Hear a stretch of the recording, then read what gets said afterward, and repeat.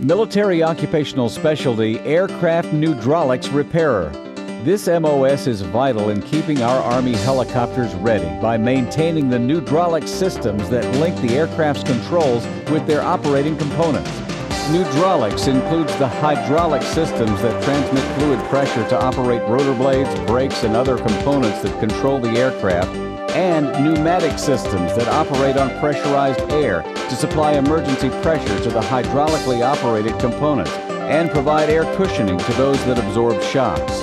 Pneumatics also includes the environmental control systems that heat, cool, and filter cockpit air. To maintain and repair these systems, the Army will train you in the basics of pneumatics and hydraulics, to identify and use their different fluids, and to operate the specialized tools needed to work these systems, including fabricating their tubing, hoses, and fittings, repairing damaged lines, and replacing O-rings.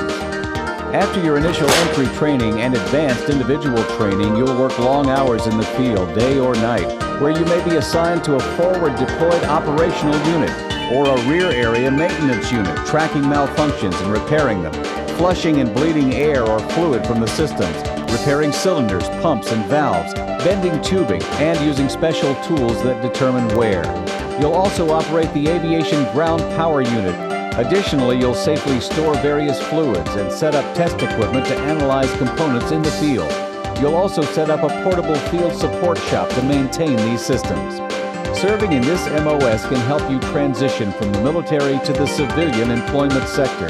This MOS is responsible for very important systems in Army aircraft, and your abilities will be challenged to keep these helicopters ready for action. Military Occupational Specialty Aircraft Pneudraulics Repairer.